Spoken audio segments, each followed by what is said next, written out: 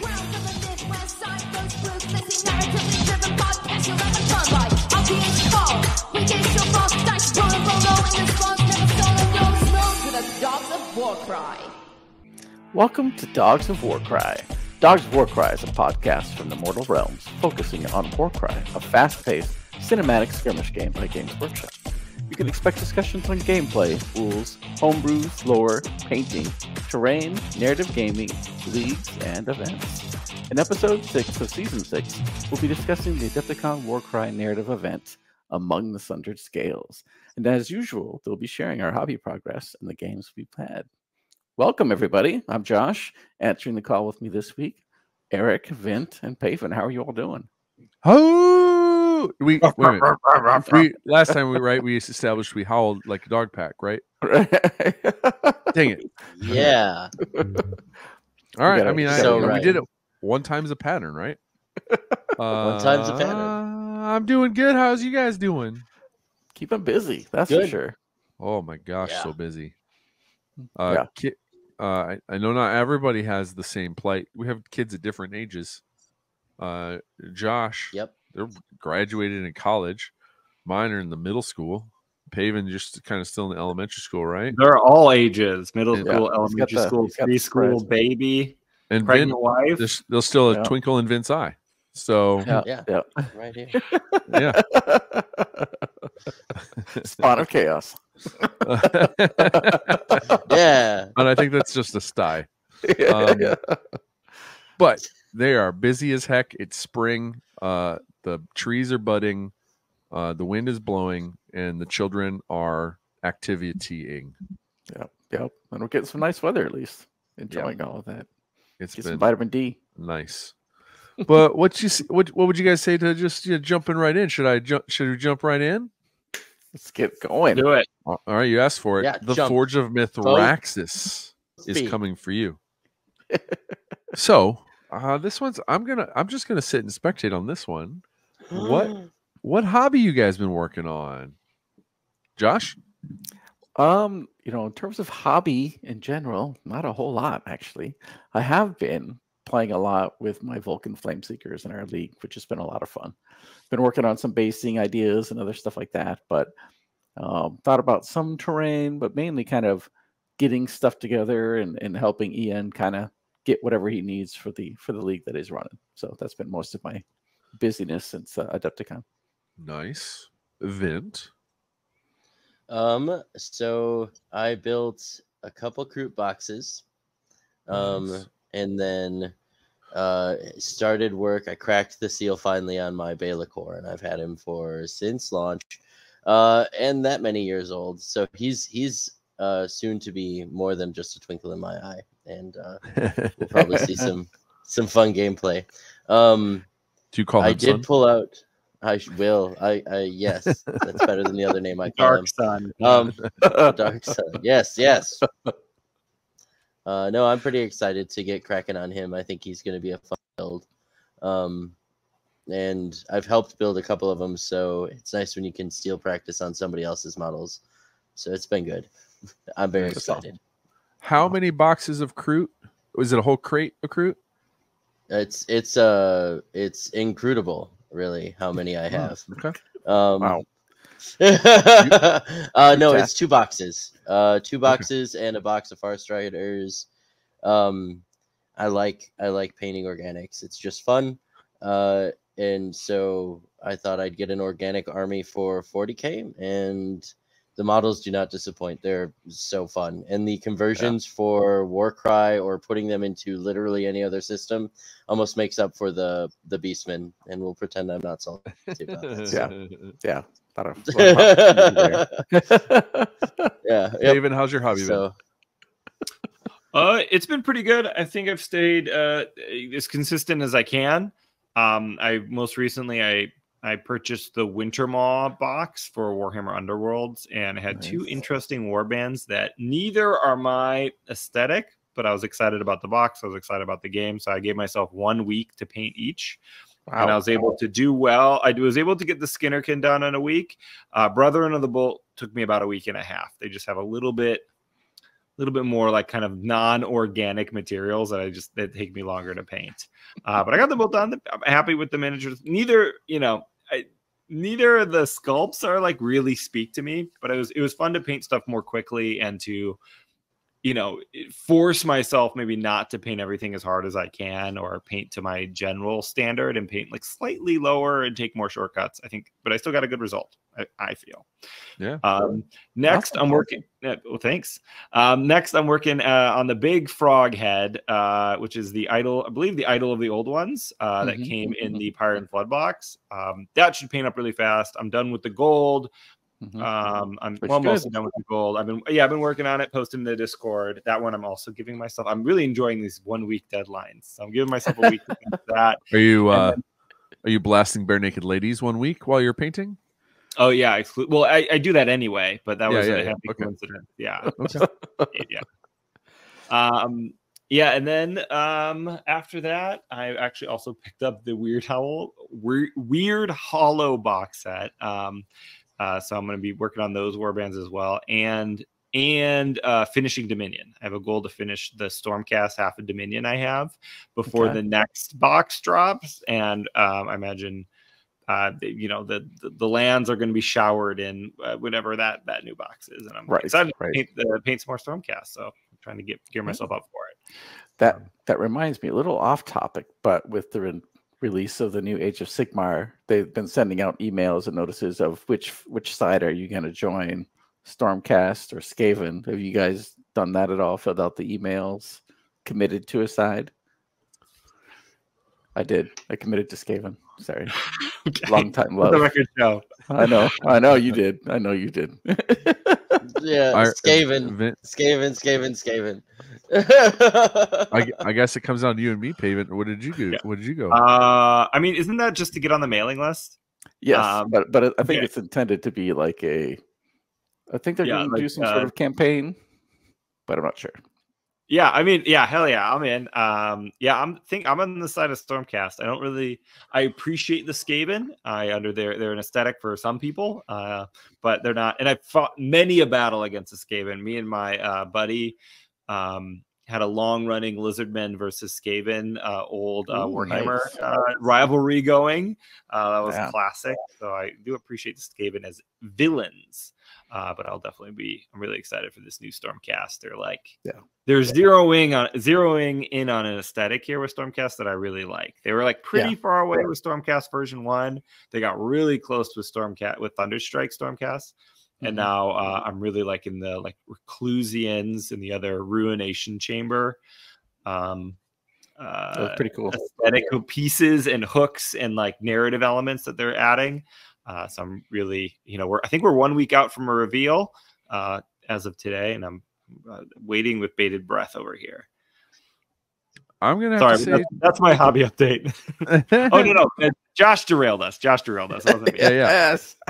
I'm gonna go side Stormcast only because there's not enough Molder in the new Skaven. So if there were more Molder, maybe I'd go that way. But I do like the new Stormcast as well. Those the flying ones, prosecutors. Yes. Those new sculpts are wicked. They keep a little bit of the old, add some of the new. It's pretty cool. Very nice. All right, then from here, from the Forge, why don't you take us down the path to glory, David? All right. Yes. Well, I'm in charge of the path to glory, and you're in charge. Yeah, I'm in charge. You're gonna have to listen to me for once. That's great because I'm gonna kick us off with myself, which I don't have any Warcry games because a disaster in my family struck. Disaster for me, and that quilting class is now on Tuesday nights. As listeners know, Tuesday nights is Warcry night. So I've shifted focuses, and I'm just playing a Warhammer Underworlds now with our great local community. They have me as I feel like a homeless or like with a man without a home, gaming wise, and they've taken me in for this period of time. While I mean, to be fair, they'll take anybody. That's true. They're very kind. I'm just kidding. Yeah, I'm not jealous. So I've been playing a lot of that. patrolling the Warcry Discord with Envy. But I want to hear what you all been playing. Vint, I heard you spoke up a little bit and then talked over you. Please give me an update on your games played. That was my bad. Sorry, Payman. No, I got to do a demo. Some of the people that I've been playing some of the big hammer games with we're like, let's try this Warcry game. I've heard a little bit about it, and I was like, well, I know a guy who knows something about it too. So I brought some Slaves to Darkness and some Restists, and we had some Beasts of Chaos in a Catacombs match. The Ungor shot two people into the lava. Nice. It was everything it needed to be the whole way through. Otherwise, I've had some fun playing some of the bigger hammer games lately, and that's been good. I built a Chaos Knights army a month or so ago, and getting reps with that for 40K. And on the note of the Underworlds community taking anyone, if you guys haven't been to those nights, if you don't have anything, show up and learn about Underworlds on, I think it's Wednesday night, Paven? Thursday nights. Noble Night Games Thursday in nights. Fitchburg, Wisconsin. Nice. Yeah.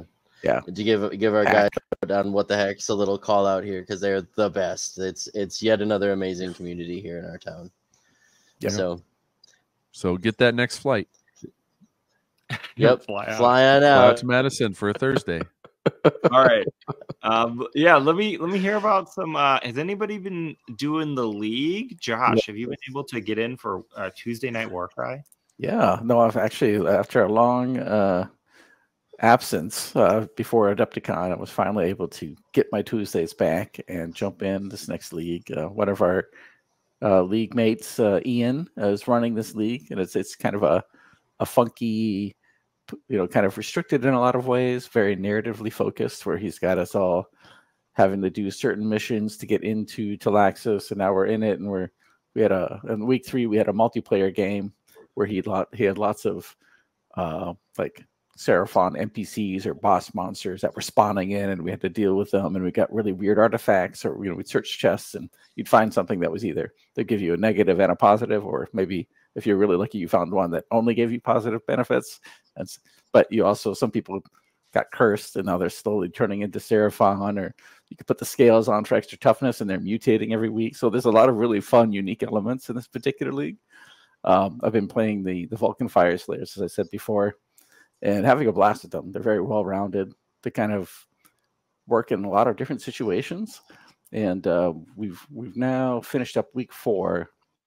So I played them for 5 weeks because I had 2 practice games in before we started the league, and I haven't lost a game with them yet. So, all you unique missions, just playing to the game and the scenarios. I'm not saying that they're take all comers tournament winning or anything like that. That's not the case. But as a narrative warband, they've been doing very well. I've been lucky. Yeah. Classic Josh going to a narrative league and just crushing. Not crushing. I just eking it out tactically and winning scenarios by small points or by the luck of the dice. Not crushing people. Except for one game, but that was, for one guy who really deserved it. The dice were with me.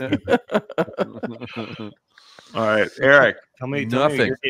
Nothing. Okay, nothing. Moving on. No, I have my Tuesday nights got eaten up by a musical that my son was in, and then now it's Little League is on Tuesday nights. Many Tuesday nights, not every Tuesday night, but seems like if it's not one Tuesday night, something else comes up. So I'm a little hampered. Here's hoping that sometime in the second half of the year I can get some games in. Summer, hopefully. I mean, people will be busy, but Yep.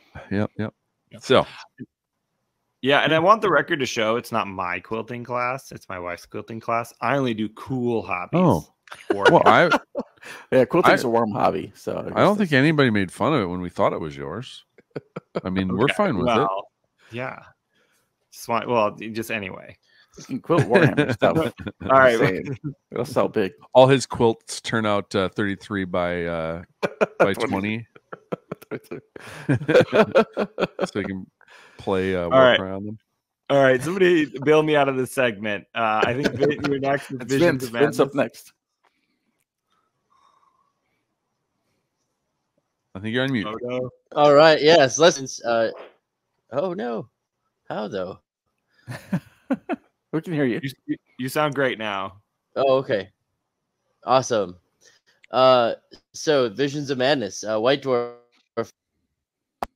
lots of Bladeborn added, covered by Three Heroes, One Chaff team, Kyle, Mike, Rob, and Peter. They did a great episode on it. What did you guys think about the White Dwarf 499? It's got a lot. I mean, it's nice that they came out with it, and it's got 4 different war bands. I think it's 4 or 5 different, underworlds war bands that they covered in it. So really nice that they did it so quickly too. I haven't delved into the rules to see how competitive they are, because before, as soon as it dropped, like I said, Three Heroes, One Chaff covered it. I was like, okay, well, I'll just listen to them and kind of get a lowdown. Nice. How do you all feel about the Bladeborn fighters? Like, I mean, I think they had a cool kind of orthogonal list building element to Warcry, but they seem always like a little bit of an awkward fit into kind of what it feels like more of an elegant, like list building narrative game of Warcry. I don't know. I go back and forth. I kind of want to just use them as like, models, like ultimate sculpts, just guys I can sprinkle in, not like, okay, there's this other like module I'm now bringing in. Yeah, I tend to feel similar, that I prefer them as alternate sculpts for stuff that's in Warcry, or to give you some variety. Because it seems like one in 5 Bladeborn warbands is interesting enough to take, or even like too much, kind of thing. Anybody else? I haven't really experimented with it. In general, especially like during narrative league or whatever, I tend to stick with the warband. I very rarely include allies, so I haven't really dabbled in Bladeborn at all either. So that's just kind of my personal preference. But occasionally I'll use allies like the Cygor or the Mindspheler Sphere in past leagues. But I just tend to stick with that warband for the flavor. So I don't have a whole lot of experience, but I know people have mixed feelings. Sometimes the Bladeborn fit really well. It's the ones that aren't adjusted correctly or like super cheap for the same kind of model, so that needs to get fixed. But I think they do add some interesting strategic elements, which could be fun, especially on the competitive end for people who love the list building mechanics. Have you seen anybody use Bladeborn as the core of their warband? Like the Bladeborn, and then you just add some additional, in our Warcry narrative event, there's a person who brought just a Bladeborn warband and added 1 grunt. Yeah, that's great. I like it that way, maybe a little bit more than like allying in 1 Bladeborn. Right. Yeah, taking the core, then allying in grunts. Yeah. Event, you didn't have a chance to say anything of what you think about Bladeborn. When it comes to Bladeborn, I think it was a really cool idea. I think if you kept it in line with its original launch, where it was specifically just the warbands fighting, I think it's a cool idea, but adds a lot of extra models to a very model-rich game. And though that's really cool, it poses a lot of balance questions that are hard to catch up with, and can leave people who are very excited to try the I'm bad at the knights, the goblin knights, right? They're really pumped to play the goblin knights underworlds team in Warcry because it fits, right? They're going on quests, they're doing the thing for their goblin lord. It's very cool lore, and it's very cool in the Gnarlwood. But if they go up with their warband and they're playing against, a more powerful, they're playing against a Varangard team, or they're playing against, a Chimera team, suddenly the feel and the vibe of that quest gets really, really quixotic. So just there's I think there's good ideas, but I think if it was meant to be balanced into like Bladeborn fighting Bladeborn, that makes sense to me. More so than having like them just sprinkled throughout, right? Suddenly my Goblin Knight is fighting alongside, 2 ogres and a troll. It kind of breaks in my eyes. Mm-hmm. But it's a cool idea, and I love the people having the opportunity to do it if that's what they want. Yeah, the additional models are great. Yeah. Mm-hmm. Yep. Right. With that, let's jump into the circle of paint. Now we get to check in to see where everybody is with their treasure tokens. I will start because I have not yet made progress on my treasure tokens. I have lots of ideas and I have lots of bits, but I have not assembled them into treasure tokens yet. Vint, how about you? I have 3 done. Nice. Done. The rest 50%. Done. Well, it was easy because a lot of it was just finding the right bits, and I've been going through and doing bit sprue removal for a while, and so I was able to find. Eventually, I got to the bits I was looking for, and since we've been very mysterious, I'll give a teaser on one. There's the old Chaos Warrior kit had these like blade racks. And so I took and made like a small wall of blade racks for one of my treasure tokens. And I think it looks cool, and it'll fit because it's very catacombs themed. Not that I'm particular. Go figure. All right, Eric, we go to you next. I have we're doing 6 of them, right? Total? Yes. I have 5 of the 6 glued down, and they've been selected, and they are in place. But I haven't done anything with basing. I haven't done anything with that yet. So I promised last episode that there would be more progress this episode, and I didn't deliver. That's fair. So we'll see. Again, I'm sort of my repetitive response over the last 3 segments has been, I'm busy. So I'm sorry. It's okay. It's okay. And Paven, we recruited last episode. He Paven, said, what progress have you made? I've received my tokens that Josh 3D printed for me, and that's about it. I forgot. Perfect. We're on the same page.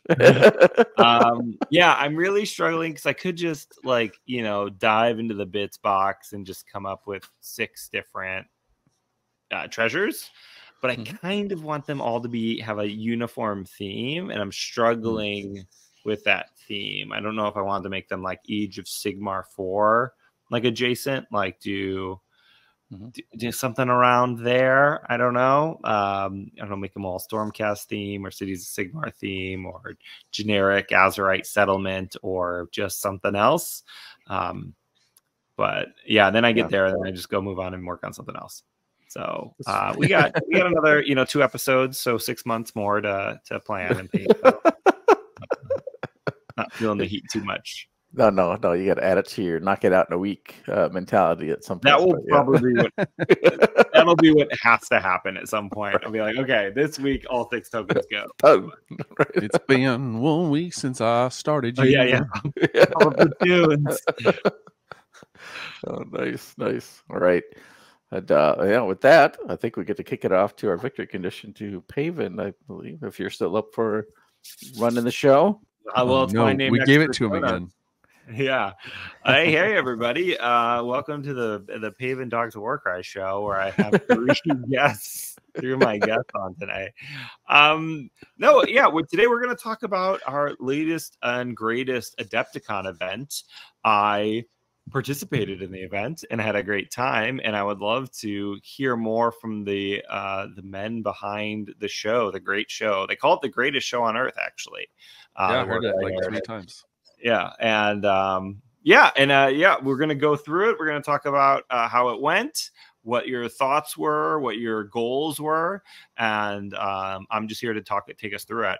But before we jump into this year's Dogs of Warcry Warcry narrative event Adepticon 2024. Eric, can you run us through what the dogs have done previously at Adepticon? Like, what is your, well, I haven't done anything, but what is your MO? What have we accomplished so far? You're muted, Eric. Thank you. The first Adepticon post-COVID, Vint and Josh were asked to kind of jump in, and we had planned in 2020 to run an event, a narrative event that played off of kind of the Gibbering Dome and something with Paul's AOS narrative event. But then in 2021, Josh and Vint raised their hands and said they would run something, and that's where they took inspiration from 2022. Was it 22? Oh yeah, because this is 23. So 2022. So not 21. Took inspiration from the Tome of Champions that was out then. Some of the quests that had been published had a branching theme, branching layout, and so they sort of adapted that to a large scale event where everyone would sort of pick a lane, and that would branch them. Now, that first year they got ambitious. They did like 5 different quest lines, and the 2 of them hammered that all out themselves. Those idiots. Then we got smart. Wait, can you quickly break down the math of seven individual kind of waypoints for each quest line? So that was 35 kind of little pieces of like story within, I think it's that's 10 different command. I don't even know if it was all the same at the same time. We've streamlined it since. And so in 23, I jumped on board and I was like, I don't want to do that much work. What do you guys say we cut some of that back? And they were like, okay. I was like, we're doing 3. And so we cut it down to 3. And then this year we streamlined it even more. We knew exactly where command traits were coming in, where artifacts were coming in, how to get them in there so that people could use them at the right time. And boom, you would think we were like, we got this. We still were writing last minute to get it all done, but it was a lot less of a lift, and I think much more of it allows us to kind of be more creative. I think, we knew we could just do. We had these kind of chunks of text to fill with story. We had these. We kind of have this sense of how to follow a storyline across different touch points, etc. So, so these boys started off like with the biggest heavy lift ever, and I came and said, "There's 3 of us. Let's do less." Yep. Okay, and just for the record, this year, Vint and Eric took on the lion's share of all the narrative event stuff. I helped a little bit with idea generation in the beginning, but they're the 2 heroes of this event. Yeah, and I painted some zombies, so we all did the same amount. That was for the Saturday event. We'll do that next time. Okay, so to recap, this is our 3rd. I keep saying our. This is your all 3rd run at the Warcry narrative. It's gotten bigger and better every year, except in the amount of effort you're putting in, which is less and less every year. Refined. It's refined. Refining. Coasting. I really want to jump into this year's, but can you remind me, Josh, what were the narratives of the previous 2 events? Well, give that to Vint. Yeah. Sorry. Whose interview is this? I misheard. You said the previous events. Yeah. You said previous events. Because he didn't work on the narrative for this one, I thought you were asking what the narrative was for this one. All right. Sorry. No problem. Hey, Vint, you're in charge. You're the boss. Right, 2022, Vint and I set it in Excelsis because during the age of AOS narrative at that time was hammering Excelsis with everything and Karagnos and all that stuff. So that's where we kind of started this endeavor. And then they came out with Warcry 2.0 and we moved into the Gnarlwood in 2023.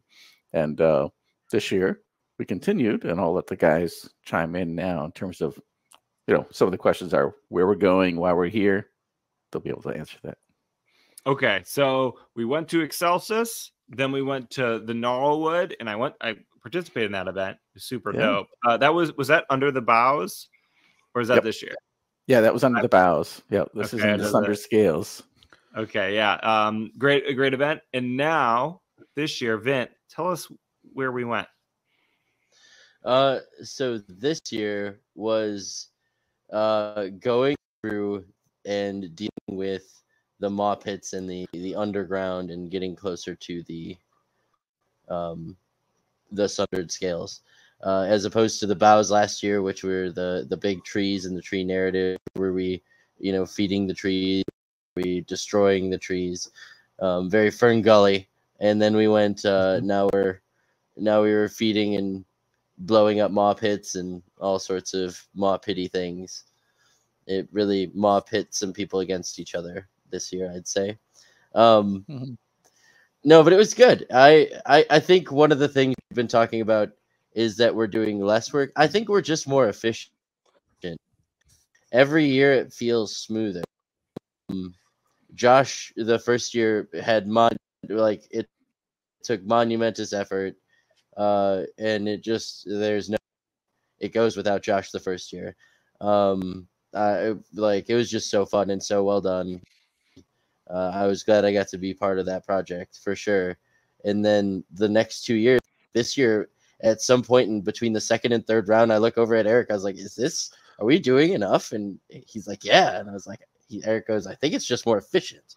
So I think we've gotten super streamlined in our work that we've done. Not less, maybe a little less, but we are just so much more efficient on it.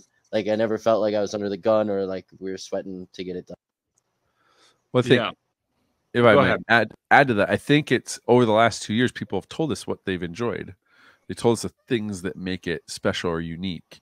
And often it's the little nuggets of story. It's, the order of getting their command trait and their artifact, and that ability to kind of feel like they're in control over what direction they're taking the story.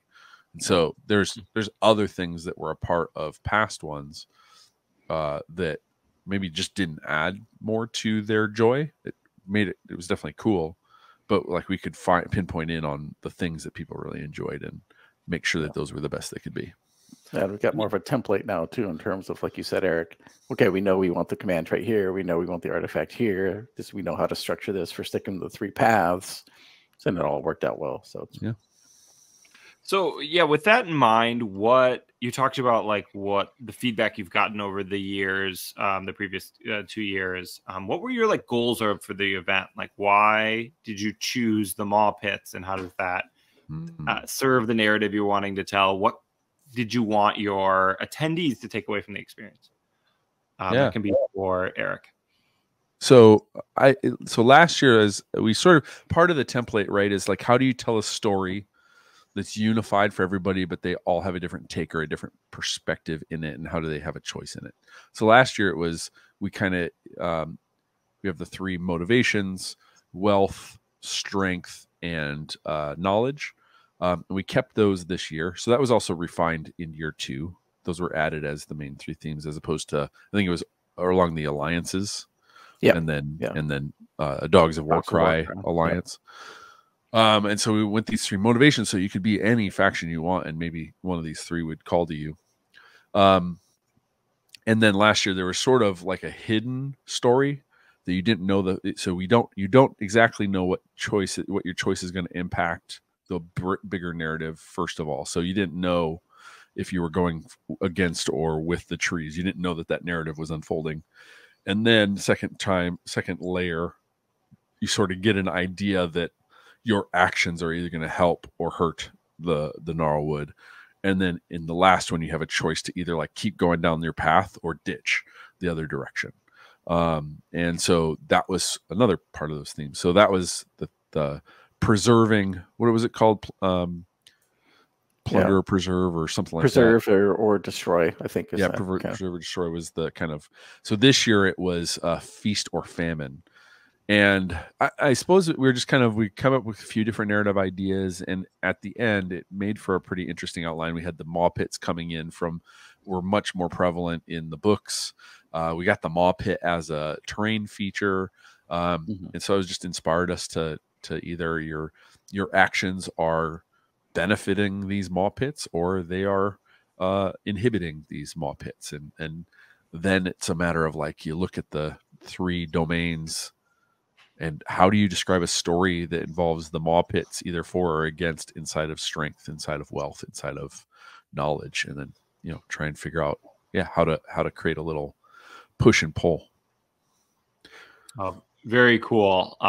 Definitely was feeling the threat of these mouths under my feet while I was playing, which not my favorite. That's where Vint and I got to spend more time crawling under tables, biting ankles because we weren't doing a ton of paperwork. Yeah, it's like it's narrative, and then you would scurry at the next person. Really. Vint, so we talked a lot about the branching quests, and I want to jump into what those were specifically, but what other content were you creating for the players that were participating in this event?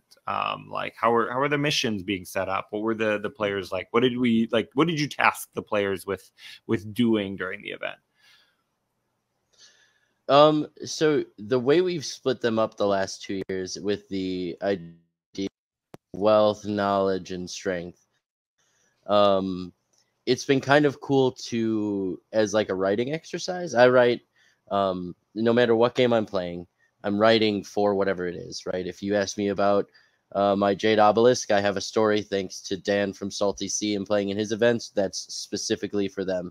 I have a story for my Beast of Chaos, and I have I've got stories for my 40k armies. It's all there.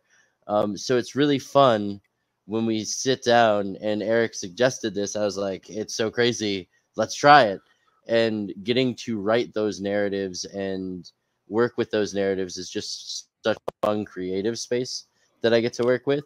And then these guys will come through and they'll kind of help. So this time, like, the vision was, how are they interacting with the Maw Pits? What would incentivize a wealth player to be like, yeah, I'm going to go bust up this Maw Pit and steal everything out of it? Or, what would invest a strength player to be like, hey, if I came back with a tooth of a Maw Pit, I'm going to be the toughest guy around. How do you write for these and keep the big thing with our campaigns, win, lose, or draw, your story goes on. And it goes on in a way that doesn't make you feel like you lost. If you got beat, your game went sideways right away and you just lose first turn and you get tabled, no big deal. Your warband, their story doesn't have to do with winning and losing. It's what happens after that warband leaves, right? If the other warband slinks away or if they like stomped out with half of your people dead, you still have a forward progressing story. So finding a fun way to engage where your characters are fighting, because that's what's happening, right? What is happening is the fighting, and why is it happening is where our creative space is. So, and then what happens afterwards, we're lucky enough to get to write that too. So when you walk out of our events with a narrative and a reason why, and you picked, hey, this is going to be a wealth-based group, and next time you're like, we've had enough of that and want to bring it back and do a strength-based group, super cool. Just know that your narrative and your dimensions will shift, and it'll give your characters literal growth and development. And that's just kind of neat. And that, like, a lot of that comes through when we all were talking about what we wanted to do for these stories and how we wanted to see our visions together. And I think it came out really well. Yeah, I had a great time. I think it came out wonderfully. I think everybody had a great time. And that was the vibe of this event every year is so good. I've gone 2 years, but 2 for 2 good vibes. Now that we're past the event, can you spoil us? Like, you don't have to read every bit of text, but like, what were the 3 quests, and like, what kind of hijinks could the adventurers or villains, depending on your warband, get up to? Just at a high level, like you mentioned, strength was pulling the maw teeth out of the maw pit itself. But like, what else was everybody else doing? So wealth, their thing was, how do we stop the maw pit so we can get all the treasures from the things that die in there? And so one of the options was to get it so drunk that it threw up all of the Troys and treasures. And so that was one of my favorites writing. I was like, how would a wealth person invest this? Like, oh yeah, for a few cases of ale, we can just get this thing super hammered and have it throw up all over us. And then we'll take all the stuff and run away. Gross, but thinking in portals. Maw pit portals. So that was one of them. Strength was to find, to show that you're stronger than the maw pit in some way, shape, or form by either killing it or taking parts of it. And that was fun too. And then when it comes to knowledge, the most knowledgeable one on that is Eric. Yeah. I kind of took the point of view of an academic, coming into, the Gnarlwood, finding ziggurats and kind of having a choice of whether or not they're going to explore the Seraphon machinery, or if they're going to explore this new creature, this mouth in the ground. And one of my favorite things that I don't know if nobody mentioned it to me, so it may have been a dud.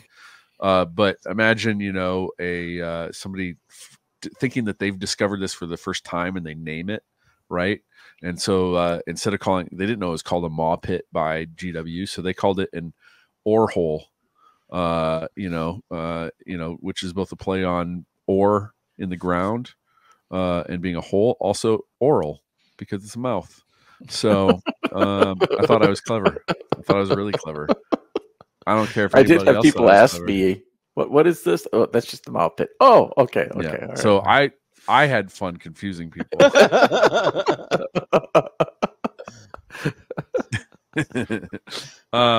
And then is one of those where the scientist goes too far and is like, oh crap, I can't. Me trying to discover or learn about this thing or capture it, it's not going to work. It's going to destroy everything. And so now I must turn the other way. Those are sort of the options. Or I could climb this ziggurat and zap everything. So that's cool too.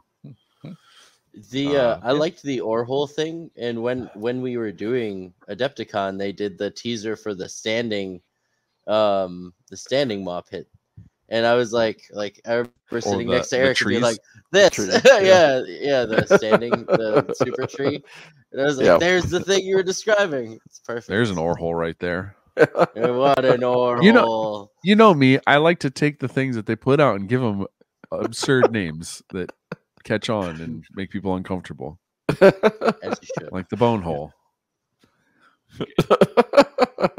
Great. All right, moving us forward before we all become our ore holes here.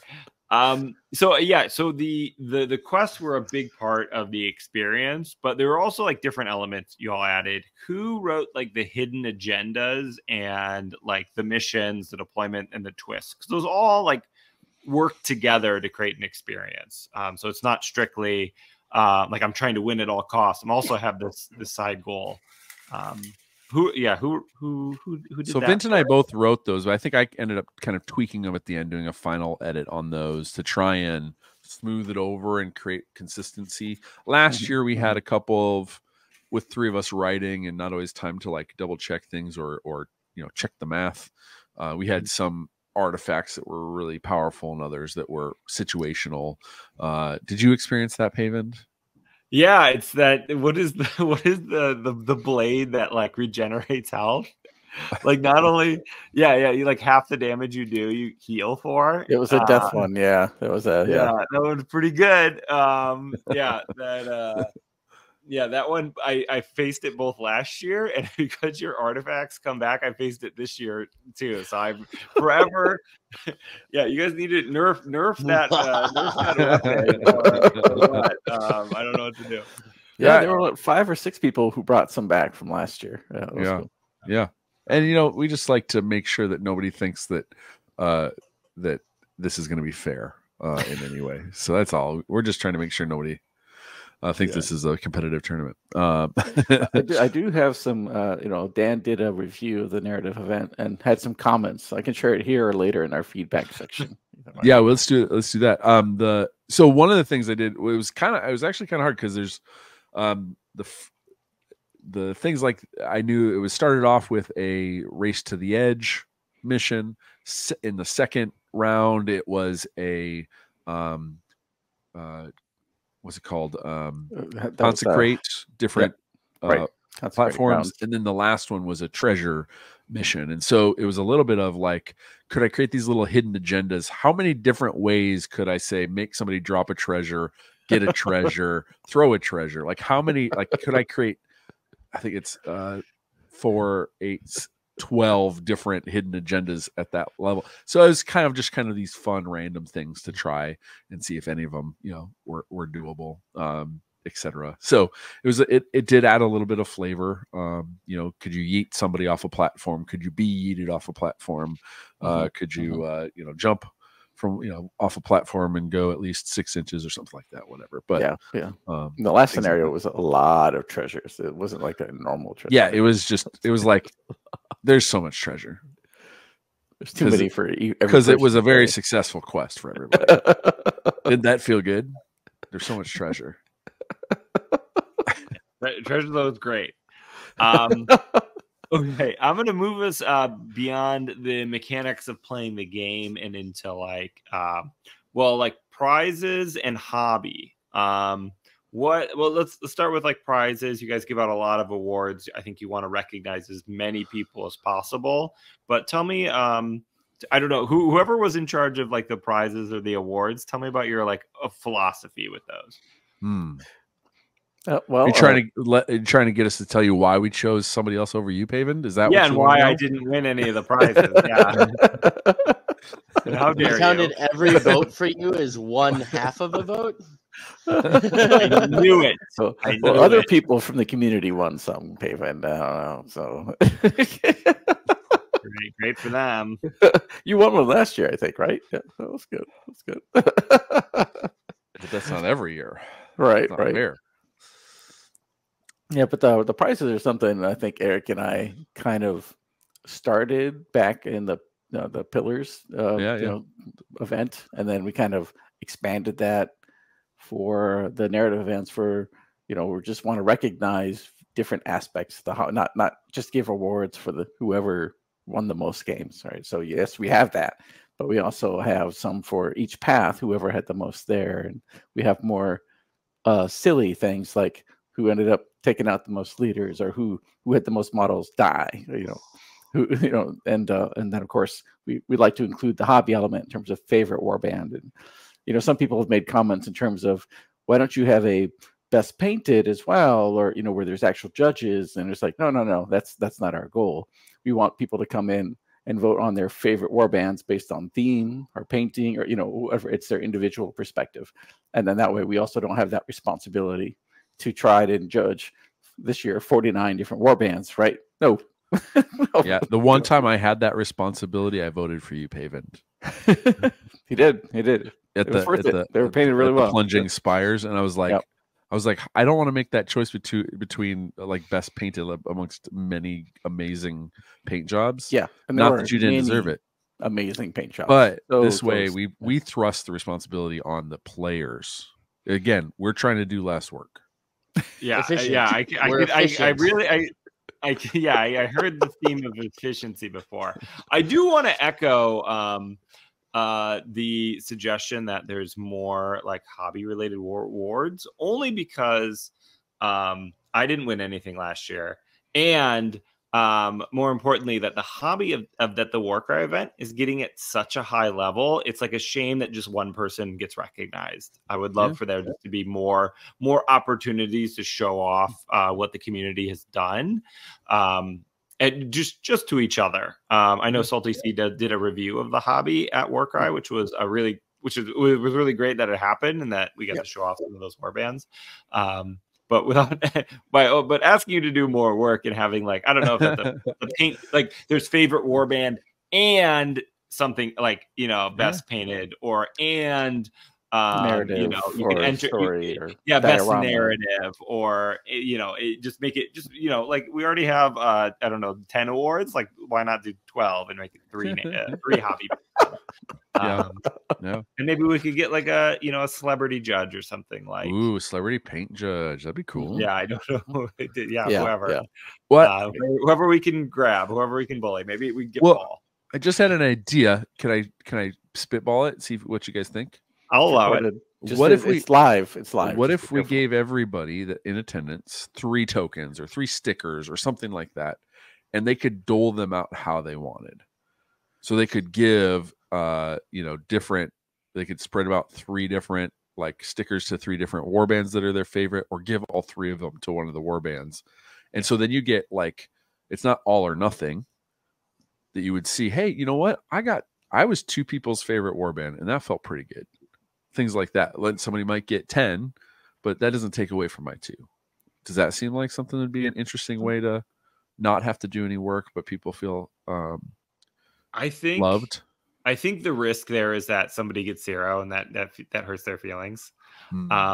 Maybe a way that would be very efficient to do is just do like a top 3 favorite warband.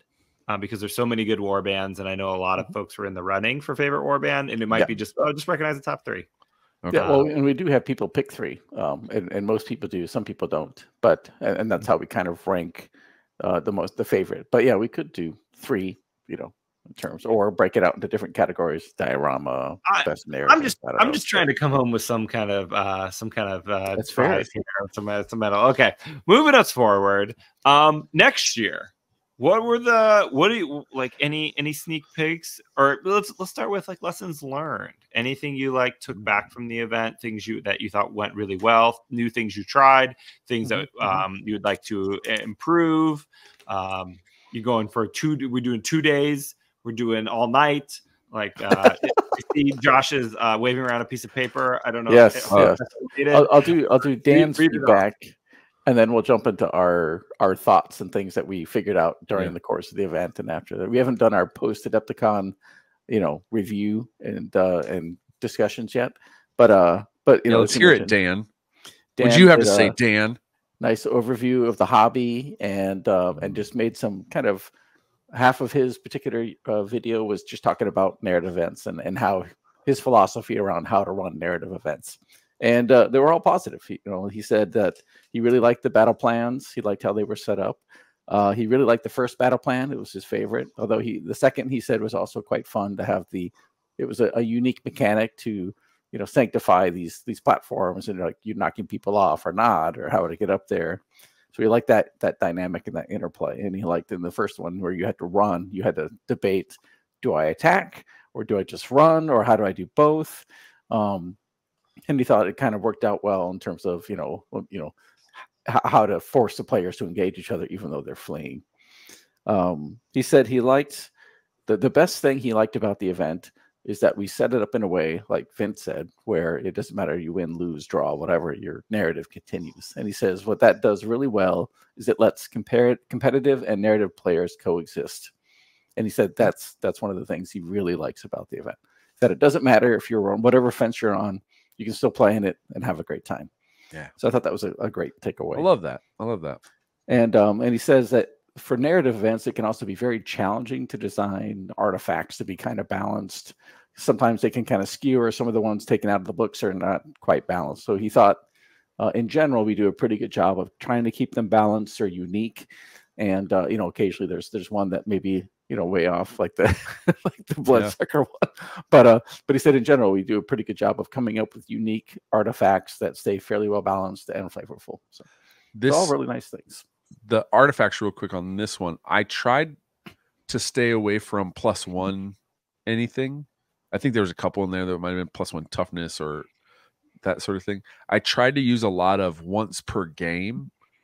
You can do this like outlandish thing, like fly or like hold or create a cloud that nobody could approach you or something like that. I tried some new things, but it was like once per game, so that if it was broken, it was more like a rampage in kind of effect of the game, as opposed to like just kill everybody. Continuous benefit. So maybe that is we can see if that's the way to go in the future too. Just kind of weird random effects. Cool. Yeah. That's going to be one artifact, random effect artifact. Yeah. Thanks for the feedback, Dan. And thanks for keeping it positive. Otherwise, we would have thrown the feedback in the trash.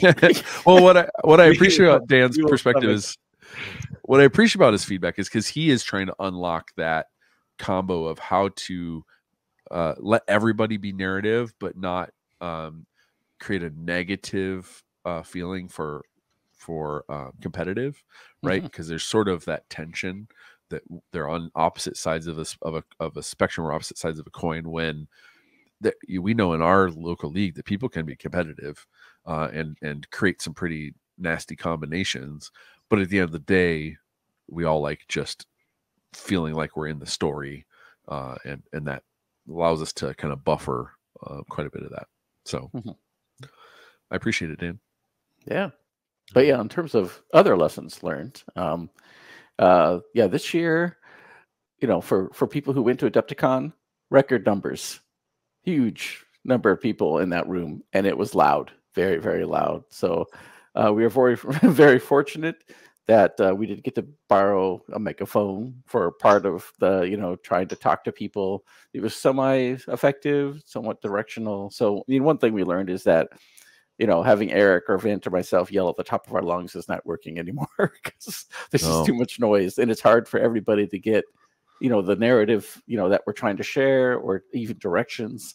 So trying to find some way to, I don't know, like on Saturday, somebody was using a karaoke machine.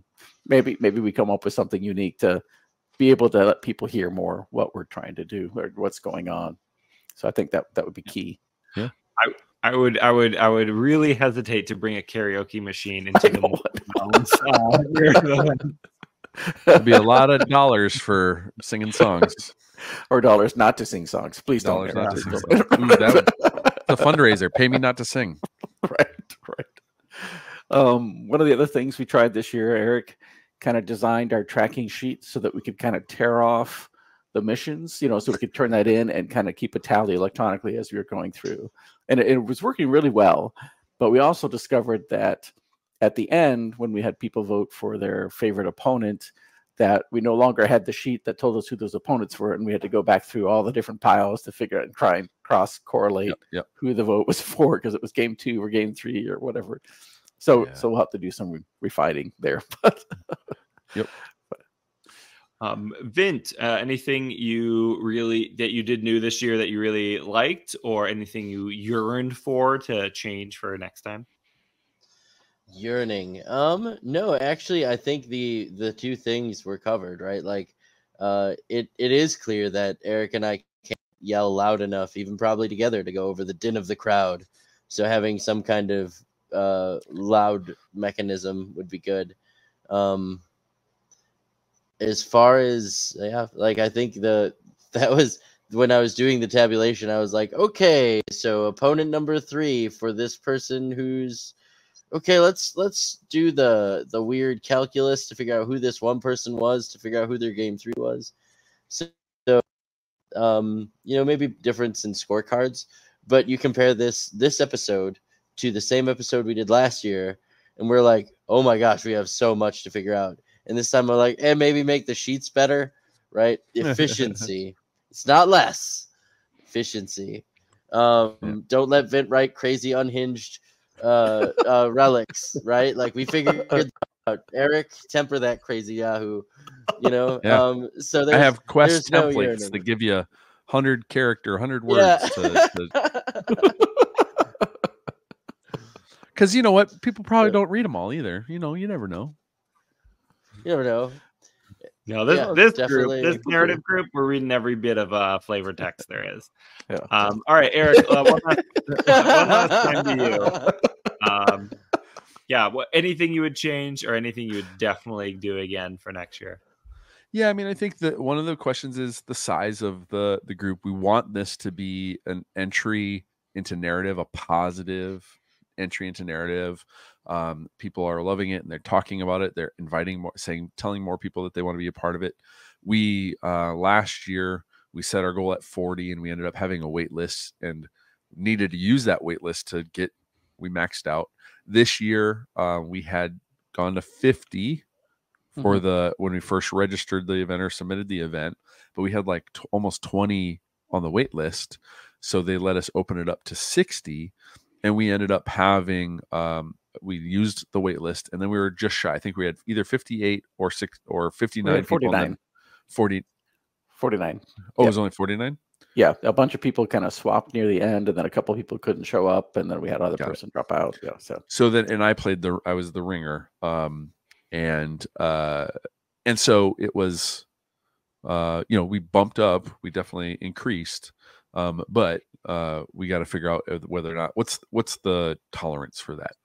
How much bigger can we get and it still be a good experience? The templated, all this kind of efficiency stuff helps that, so that people are having, the experience with 3 other players that is as, how do I put it, as rich as the next person, that with 60 it doesn't dilute or something like that. We're not reliant on all 60 or 50 people connecting with each other in any precise way, but that you're sort of having your own experience with 50 other people. And then I do think that some of these little story hooks, I think, are the thing that sort of makes this different. These branching quests that let you decide how you're going to interact with the environment. And I think we do a pretty good job of creating some unique, we have, again, that strength, wealth, knowledge really gives us that creative framework to kind of come up with new things. And so I'm really excited to play with that again, once we know sort of where the narrative for, Warcry 3.0 or whatever's next is going to be. And then I think, just trying to refine some of it so that on the day of, it goes really fast, really smooth, and we can just engage with everybody that's there. So that's probably the thing. Yeah, I think this year the schedule went more smoothly. It felt like we finished things on time. I think the only hiccup we really had is that the sheet that we had put out there, some people read, some people didn't, because a lot of people don't know how to find that on the Adepticon website. So, and there's no way we can send it to everybody. But our timing was different. The Adepticon event time and our sheet event time were different. So some people were confused on that. So we'll just have to make sure it's clear next time, or not list any time in our sheet and just go by the Adepticon time, whatever. But I definitely felt like people finished their games pretty well on time, and we got through the event. We had plenty of time to add our narrative and our stories, and then had time to tally up for the rewards, even though it took us longer than we wanted to. It was less than the previous year. So we definitely saw some gains there. Yeah, then we could have used some karaoke. Yep. While people were waiting for the awards to be announced. And we did have this year, we didn't have any medals provided by Adepticon because we didn't really want that, but they still provided a few boxes of prize support, which we just did random drawings for. So, and that was nice because then, we gave it to people, whether they want or not. Typically, I think we were hedging for those who hadn't gotten prizes yet, but we just did a random drawing out of all of them. So, prizes there was really fun and great to get. Okay, that's kind of the meat of my questions for you all. But I'll open it up. Any like crazy ideas for next year? Any things you really want to try? Narrative, places you want to go, mortal realms you want to explore, types of games you want to try to make happen. Give me so many. Yeah, well, Josh, kick us off. Give us one. Well, when we talk about the Saturday event, which you participated in, you'll get a feel for some of the things we're exploring. So we can touch on that more during that particular podcast. But I think one of the things I think we enjoy doing is that we kind of see where's the narrative going in AOS and Warcry, and we kind of designed it around that. First, it was Excelsis, and then we got on the Gnarlwood, so we kind of did it there, and then it was in the getting deeper into the Sundered scales. So that's where we push this particular narrative. So it'd be really exciting to see, well, where's this next season going to go? If they're proposing 2025 of not using some particular models, maybe they give us Warcry 3.0 and end of 2025. Maybe it's sooner, but we still have this next year. Are we into Laxus? Are we not? Where are we at? So it'll be interesting to see for that from a story perspective. Yeah, and I will say that Saturday event was wild. So listeners, hang on tight for that episode. We're definitely in the trying new ideas kind of area. Also, I will say, I hope where we go next has Gnarl Oaks. because if not, or Muppets. I'm really invested in Gnarl Oak based locations. My Gnarl coin wallet is flush. That's why I got the Warcry 1.0 pick here. I thought, do a little representing. Heck yeah. All right, no, okay, Eric, take the mic. What do you? No, you pay Vin. You decide. Sorry. All right. Well, then I'm going with my gut here. Vin, what give us your wildest idea for next year? Next year, I'm gonna be ready and have everything to Eric at least 2 weeks before he actually needs it. That's the most ridiculous thing I've heard. I'm not part of the planning, but I am in the Discord channel, and I know exactly how it's 2 days out from Adepticon. Eric is the fastest editor I've ever seen. Efficiencies. Efficiencies. No, realistically, one of the things I want to try and get to is I know there's some more narrative events in our greater local community, right? There's talk about it at FlatCon this year in Illinois. There's talk about Salty run stuff up in Minneapolis all the time. So having opportunities, and on top of that, our league who runs it. So getting some of the locals to see what they're doing, and if when we're writing, I can sneak in a reference to the campaign that I did with when I played someplace, and kind of give those head tilts, especially if I do it early enough and it gets through the process, because that takes about 2 minutes for Eric because he's so good. And I give him about that amount of time. Then it'd be really cool to kind of build some of those head tilts into the events that we enjoy that aren't just ours, because it's cool, and I think that'd be neat. Nice. For me, one of the things that we've been able to do is reduce the amount of paper that we're using. So that first year, every single one of those quests had a printout, and then it's how many people, not knowing how many printouts you need for each. So one of the things that we did this year is that we started asking people, or last year we had people take a photo with their phone. We only had one person who did not have, they had a flip phone. No shade, but we had a couple that we didn't have an extra. So this year, we had a couple extras, but we had everybody take it on their phone. We think that next year we could potentially go with QR codes and have just all the stuff up on the website. So you could QR code, get and pick which quest, and it would come up on your phone. You could, snapshot it or whatnot, but go more digital, kill fewer trees. Not that I'm pro Gnarlwood. This is about our real planet, guys. Happy trees. Yeah. But try and create a little bit more of a digital experience, but then also they have those, they can go look at them later, with the paper, sometimes that stuff gets lost. So. Yeah. Full app integration next year. Yeah. Eric is committed. Well, yeah, whatever we're going to copy, there'll be an asterisk there for full app and integration, 3 asterisks. Great. I'm pumped. For me, nobody asked, but for me, I would love to see a narrative event that's returning to a place we know well in the narrative. So, we talk about integrating with the greater Age of Sigmar storyline, which is cool, and I like doing that. But sometimes, when everyone else is going right, I want to go a little left and see what's going on in this corner that we haven't explored in a while. So I think of a return to Shadespire narrative event, or kind of the last 4 hours in Ulfenkarn kind of smash grab raid narrative event could be really cool. But I'm not going to plan it. So I will be an enthusiastic participant, which is something I can't commit to. Yeah. When do the Gnarl Oaks get to Ulfenkarn, though? Because how are we supposed to?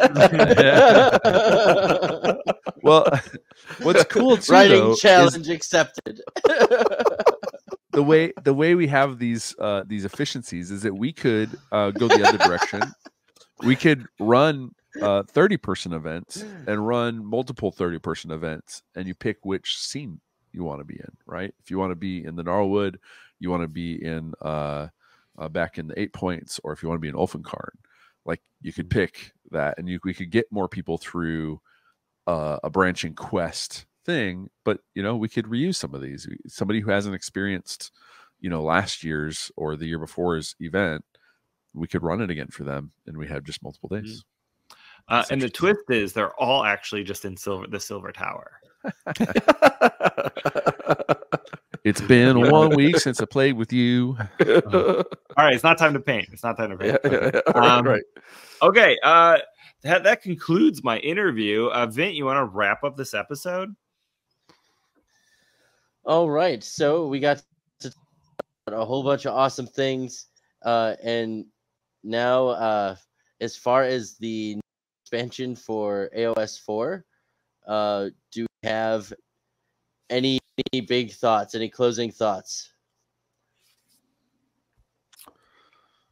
No, I'm just looking forward to seeing all the new models and the lore that comes out. It's going to be pretty interesting. I think it's going to be world changing.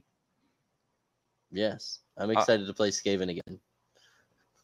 I have played very few games of AOS in the last many years.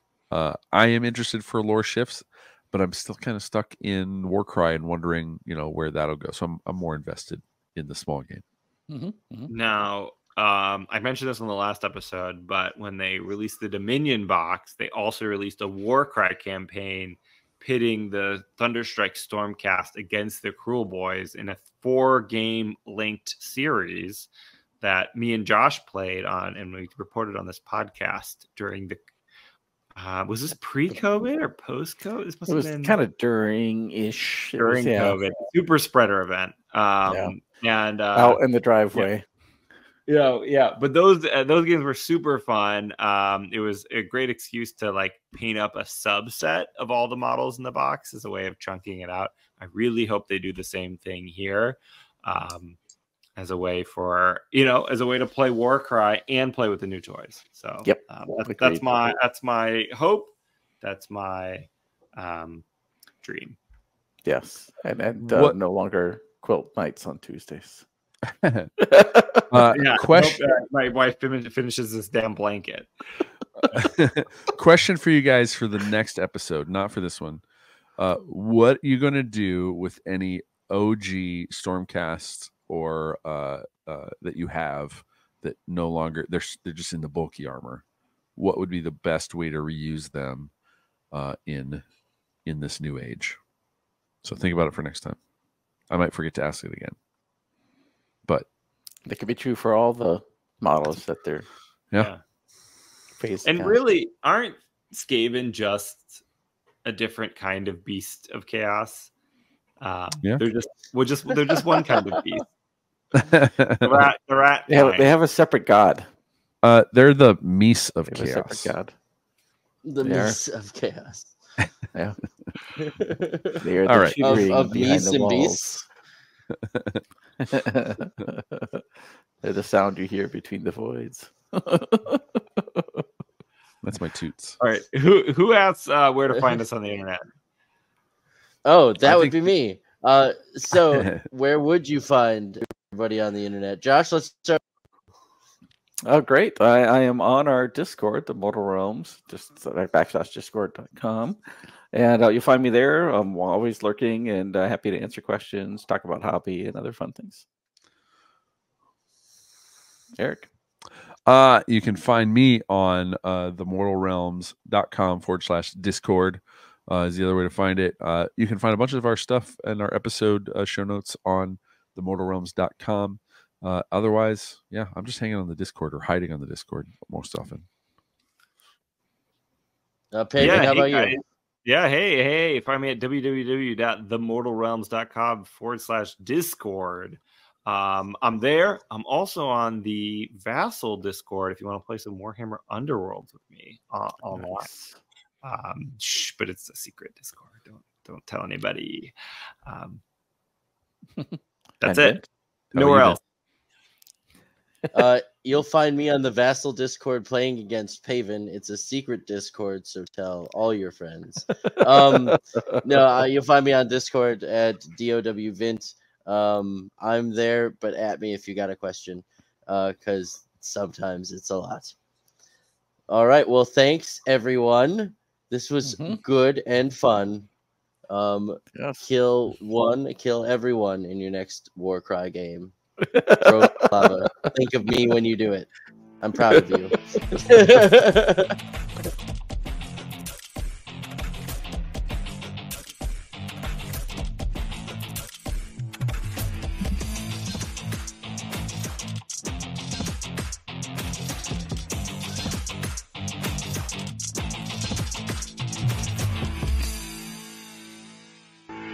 Welcome to the Midwest side, those ruthless narrative